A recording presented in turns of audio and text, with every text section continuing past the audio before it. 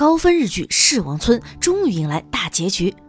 上集最后，阿川安置好妻女后，独自返回贡花村，暗中观察时，却被后藤家的帽子男发现。对方狠辣的拳头让阿川无力招架。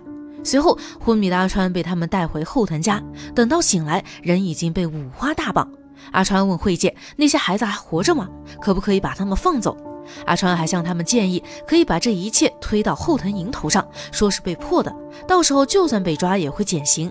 阿川一边说一边悄悄割绳子。当光头冲进来准备动手时，阿川抓住机会将其挟持，气氛瞬间紧张起来。就在这时，警察署署长突然出现，是村长后藤清报的警，声称有人非法入侵后藤家的地盘。在场的所有人都很意外，但署长的面子不能不给，他为阿川的冲动向后藤家道歉。不过人也打了，双方就当一笔勾销。见署长带着阿川离开，惠介有些生气。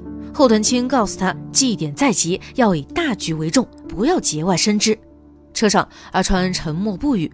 署长是在贡花村长大的，难道他和后藤家沆瀣一气，都在掩盖贡花村的吃人真相吗？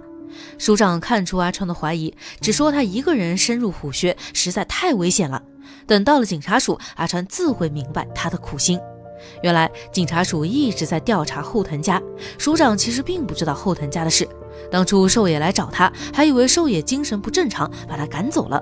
因此寿野的死，署长觉得自己也有责任。怀孕女警在寿野遗体上查出很多咬痕， DNA 检测结果显示出自同一个人，具体是谁现在还没查出来。听到这儿，阿川想到一个人，正是后藤家口中的那个人，身高2米，满头银发。然而在后藤家当家直系血亲里面，并没有符合阿川描述的人。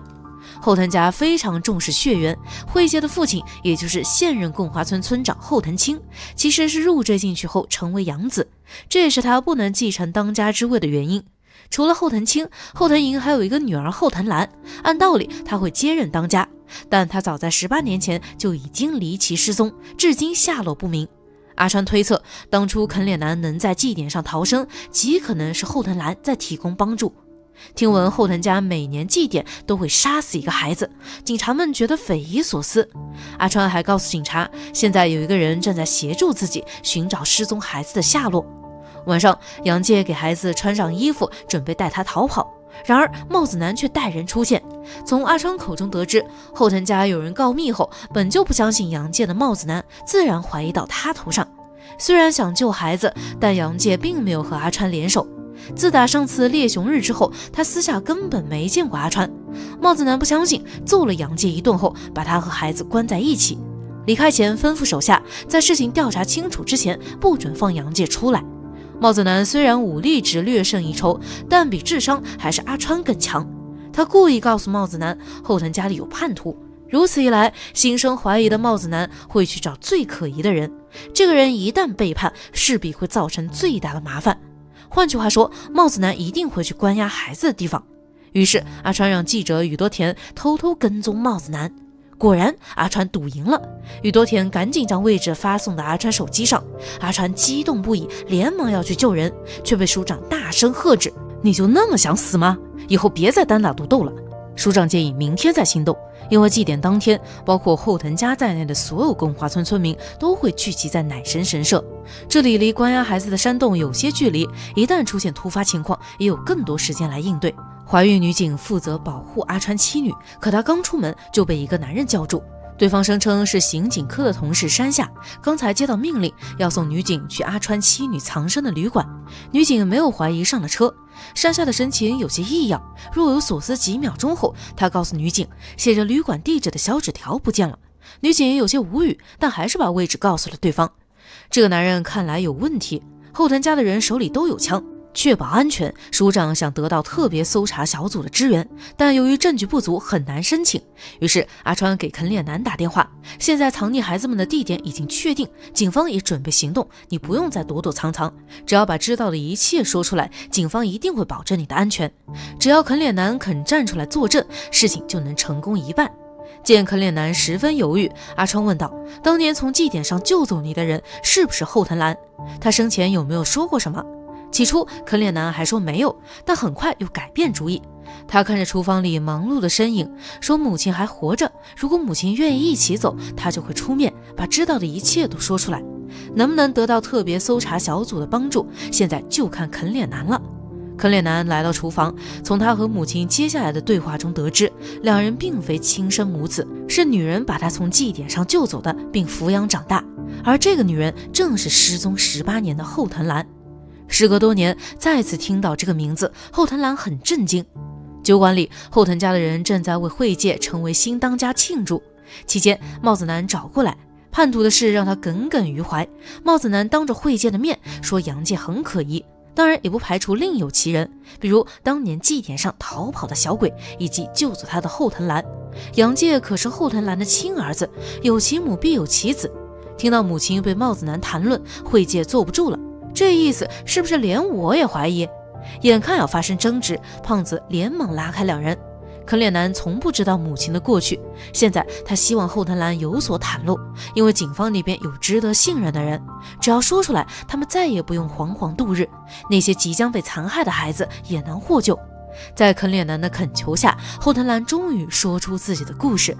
18年前，在祭典开始的前一天，后藤营突然找他谈话。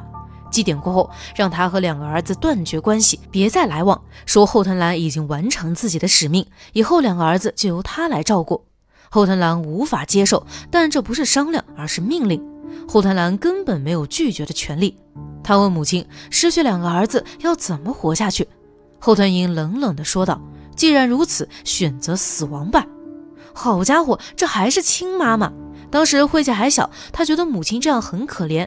话音刚落，后藤兰直接上手，看得出来母子俩的关系也有点奇怪。祭典当晚，年幼的孩子绑在祭台上，周围围着一圈后藤家的人，他们高举火把，嘴里唱着奇怪的歌谣。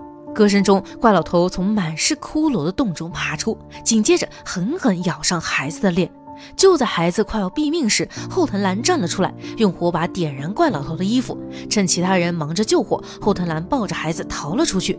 见状，后藤营连忙让人追赶，最终后藤兰被前后夹击，无路可逃。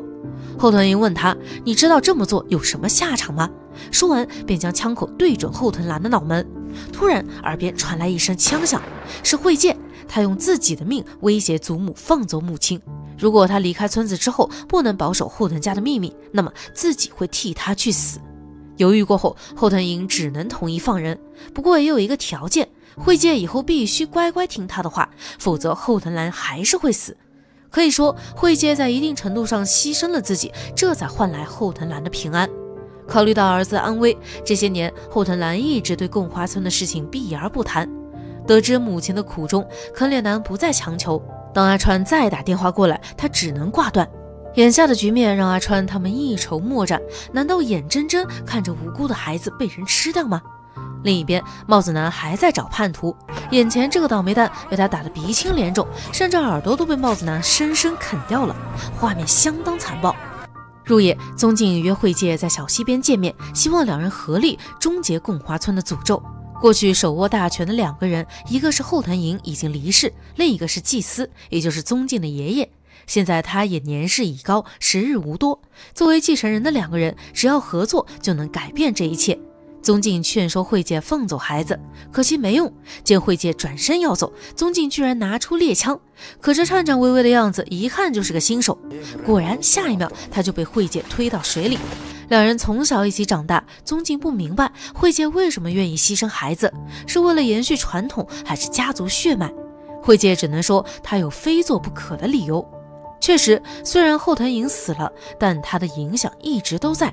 如果惠介有异心，后藤兰就有生命之危。阿川打电话给有希，诉说心中的烦闷，他的心里好像有一团怒火，一想到救不出孩子，这团火焰就更旺盛了。阿川担心会和当年一样控制不住自己，做出冲动之举。有希安慰他，既然你对自己这么了解，应该就没问题。妻子的理解与信任总算让阿川的心里好受一些。他向有希承诺，等事情解决，一家人重新为真白庆祝生日。显然阿川不愿坐以待毙，这一次他依旧选择孤身犯险。顶楼上，警察眼镜叔目睹阿川独自离开警察署，却没有阻止，直到署长询问阿川去了哪里，他才说出实情。署长震惊不已，眼镜叔却认为这不完全是坏事，说不定阿川能一口气把事情解决。退一万步说，万一阿川遇害，警方不就有理由直接介入了吗？阿川根据宇多田提供的地址找到山洞这里，入口的门上了锁，好在阿川身上有工具，剪开后顺利进入洞中。与此同时，女警和山下抵达旅馆，见到有援军过来，阿川的朋友松了一口气，他的任务总算完成了。可没想到山下突然说话，他不信山下，而是后藤，紧接着开了一枪，血溅当场。死的到底是谁，现在未知，大概率是女警。但阿川找了笼子，里面已经空空如也。原来惠介抢先一步转移了所有孩子。阿川在地上捡到一小撮头发，应该是之前杨介给孩子剪头发时不小心留下的。阿川看着头发出神，殊不知危险就在身后。等到阿川有所察觉，已经来不及。只见怪老头挥动着镰刀，朝着阿川猛扑过来。故事最后，阿川生死未卜，他被带到祭祀的地方，惠介也在这里，并且满头是血。他手里拿着一块生肉，来到阿川面前，让他也吃。惠介终于承认后藤家的人会吃人，而他身后食人魔正扭曲着身体，伴随诡异的歌声冲向祭台上的孩子。故事到此戛然而止。这刚高潮就结局的操作是什么鬼啊？能组团给导演寄刀片吗？故事还能不能反转咱也不知道。一直期待的警察和后藤家的终极大决战也没有看到。虽然是有第二部的节奏，但故事突然断在这里，着实吊人胃口。好了，今天的故事到这里就结束了，喜欢的宝子们可以去看一看原片。最后不要忘记3连支持一下哦。